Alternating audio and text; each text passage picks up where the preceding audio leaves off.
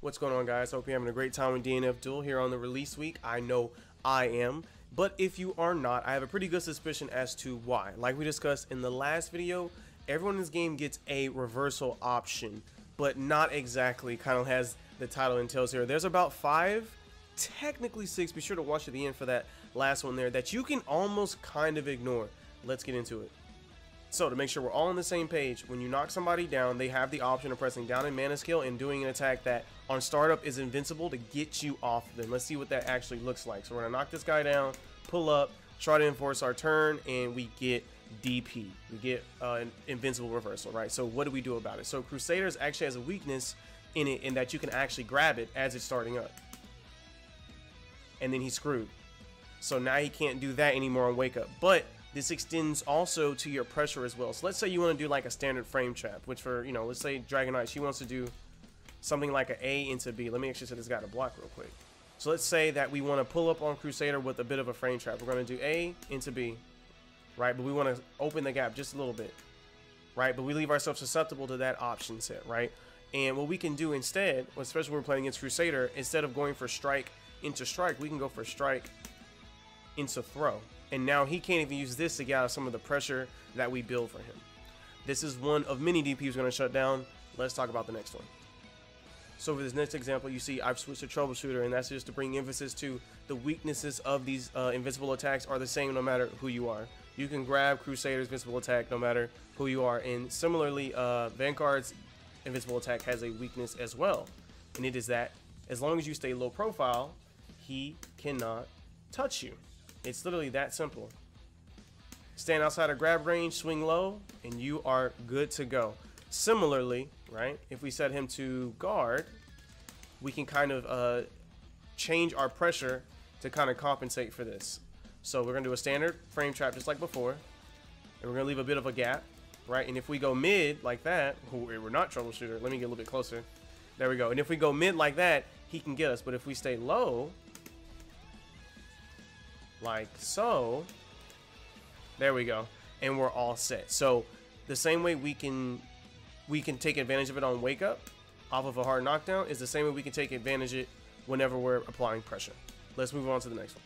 All right, so this one's actually pretty easy. At first I thought it was a glitch. Let's take a look. Hard knockdown, let's swing on him. Uh-oh, he's not actually flashing red when he does his down MS, nor does he have any MS that actually gives us the red circle here.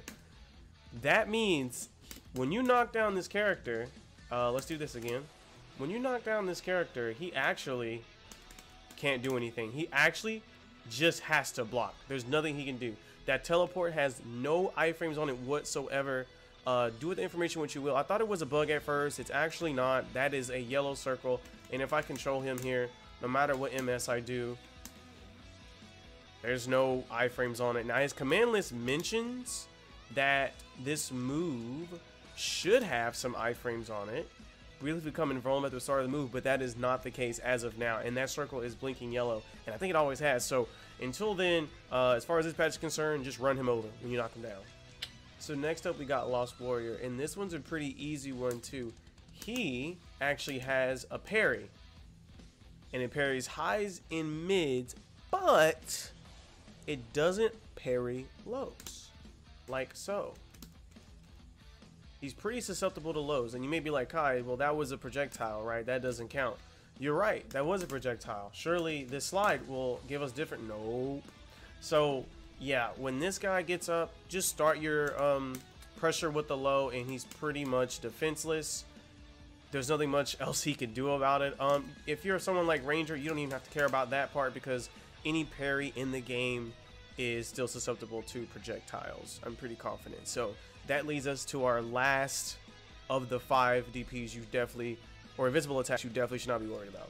For this grappler mains, I must apologize, guys. If you didn't already know, Grappler's reversal attack when he gets up is a parry similar to Lost Warrior, but similarly to Lost Warrior, it is still susceptible to projectiles. It's still susceptible to lows, and of course it's susceptible to grabs as well. The only reason I wouldn't recommend grabbing is because what if he reads the grab and he command grabs you? I wouldn't suggest that unless you also have a command grab. Anyway, the only thing that makes his reversal different than Lost Warrior is that he can actually hold it. So if you do want to go for a mid and you want to kind of bait it out, be careful. He can't hold it for an extended duration. So like a delayed attack is not going to work. And this kind of principle of projectiles, I wouldn't say projectiles, but lows actually stop a lot of his different options here. Here's a free little tidbit.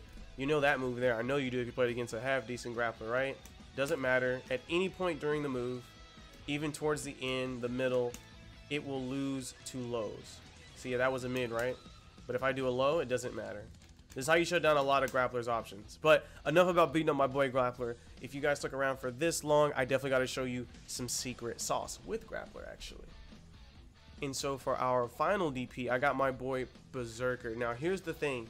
This isn't specific to Berserker. What Berserker represents is a subset of reversal attacks that are very slow on startup.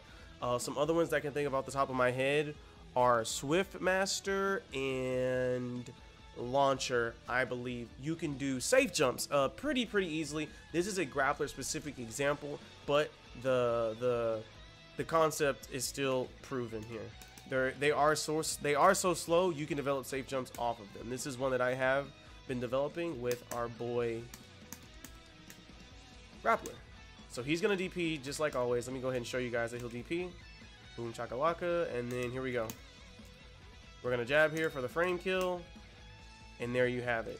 So now, even if he blocks, I'm good to go with my offense. Even if he DPs, I'm all good to go. And you'll see that be consistent across a number of characters that have the slower DPs. Dust Loop still getting updated and whatnot, but once we get the frame data on his DP, anyone with that number or lower, that safe jump's gonna work on them, and I'm sure people develop more safe jumps against characters with slower DPs. Now there are characters with faster DPs. Striker is definitely one of them, even though it's really small. It is really quick. So it seems like there's a spectrum of speed going all around the board. I may have to do a video about that as well, but that is it for this one. Those are 5 DPs you can most definitely shut down, and I'm sure we can continue to develop tech against even slower DPs. Hope you guys enjoyed it. Like it, the video if you guys want more stuff like this, and I will see you guys in the next one.